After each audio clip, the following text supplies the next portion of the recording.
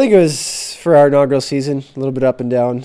We had stretches of good hockey, stretches of bad hockey, and that was transparent by our 500 mark. But it was nice to kind of get things rolling in Stockton, get the AHL in here, get the whole California division going. And it was kind of an experiment, I think, a little bit of the scheduling, everything, how all that worked out. And I think going on to next year will be a little bit better. What about the scheduling? Did you find it a little challenging at times? Yeah, I just thought that we'd had some, not even just us, but the whole California division in general had a few games where you'd play just like one game in Ontario or one game here, one game there. You're driving 5 or 6 hours for one game, turn around and doing the same thing when it's kind of like there's a few teams along the way that you can be playing from start to finish. So you can go to San Diego, to Ontario, to Bakersfield and play 3 games and kind of minimize your time on the bus. So as a player, would you have wanted more of like those 3-and-3 situations, or is it something that you really just prefer to kind of hit them on like maybe a longer day-wise road trip, but a shorter in terms of games played?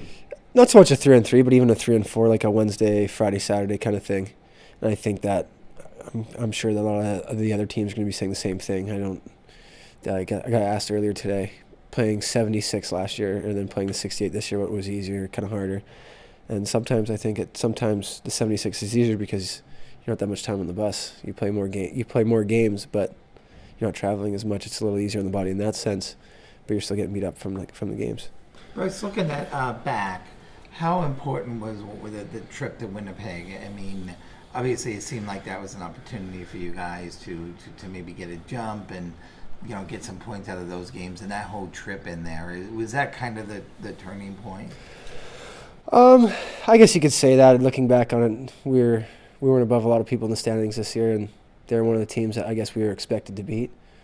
But we could have said that about any game. We lost 30-some games, and if you won a couple more of those games, you'd be in the playoffs the same way, even if it wasn't for Winnipeg. So I think just the way we lost them, I think it's kind of a sore mark for everybody, and that's kind of what everybody remembers that for that reason. For you personally, what sort of things did you think you improved upon this year? Biggest thing would be just my obviously if we can say my overall game, but my skating and then playing with the puck protecting. I think that's a big part of the game. My game being bigger and physical down low. Like once I can hold that puck and get to the puck, and be able to create offensive opportunities and can be a pest in their team side. You play the style of game that Calgary expects from a lot of their guys. Is that a spot on that team that you expect to kind of push for going into next season? Yeah, obviously going into next season, your goal is to make the team. I think going into my 3rd year, it's kind of do or die now. Like I want to be there. I want to be playing for them. And I play hard all the time, so it's not, I guess, like I have to try hard to do that game. It's the way I play, the way I've played my whole life, and just kind of second nature now. It's just becoming better at the stuff that I'm not good at and rounding my game out. What kinds of things have the coaches mentioned that they want you to do in terms of rounding your game out? They still want me to improve my skating, not my top-end speed, but more my quickness, and I agree with that one. The faster you can skate, it makes the game easier, gives yourself more time, gets separation, time and space, and that's huge. Once you kind of get away from people, you can make plays with the puck. What about, obviously, you were the recipient of our Community Service Award, and you were also nominated for a league award. We've talked about it a little bit over the course of the nomination process, but how does it feel to finally be recognized, at least amongst the community, as really the guy who really showed the most support in the community? Like I said before, it's a great honor to have that. Not every day are you getting awards for just doing things that going out in the community and putting smiles on people's faces and just kind of joining in on what they're doing and getting a sense of what the community's got going on. And I like to reiterate that they always come support us. It's the least we can do is go and support them. In a new community like that, did you feel kind of the need to do some things like that for being in Stockton now? I don't know if it's do I feel a need. I like to do it. And I think as a pro athlete, people look up to you. It's part of the job. So the fact that once you get out there, they're going to do more for you if you're out there doing more for them. Do you have a memorable moment out in the community? I know you went to all the events, but one of them, is there a certain one that was your favorite?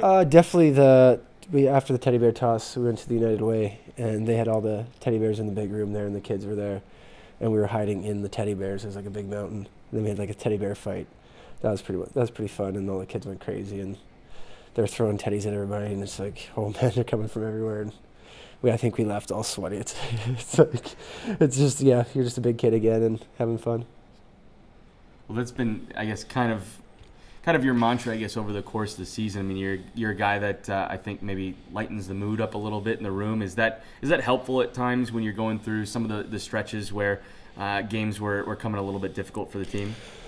I think so. If you ask anybody that's played pro sports or pro hockey, it's a long year. There's lots of up and downs, and if you're riding those waves, eventually they're going to get bigger and steeper. But if you try to kind of stay in the middle and look at the best part of things, you'll be able to get through it. And you have to enjoy it. It's a process. It's like any job. There's pros and cons, and the perks to it you have to really enjoy, and that's what you play the game for. It's a game in the end. You have to have fun. And obviously you're a leader when it comes to community service, but did you feel like you started to take on a little bit more of a leadership role going into the year? A little bit. I think a lot of that has to do with just being older. It's my second year with the guys. Like some of the guys I played with for 2 years, and we had a younger team this year.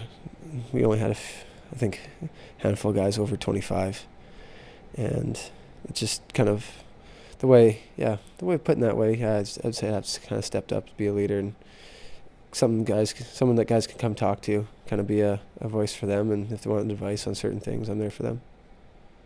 What about your contract situation? You're a restricted free agent this year. Have you had any chances to talk with the Calgary Flames about the potential future? Not overly. Usually that all waits till after the season. I'm sure it'll all work itself out. I'm not too worried about it. Is it someplace that you'd want to be still a part of the Calgary organization? Yeah, like they've treated me well. I've got no complaints, and just want to make the next step and be in Calgary. It'd be nice to be back in the home province and be there playing for them.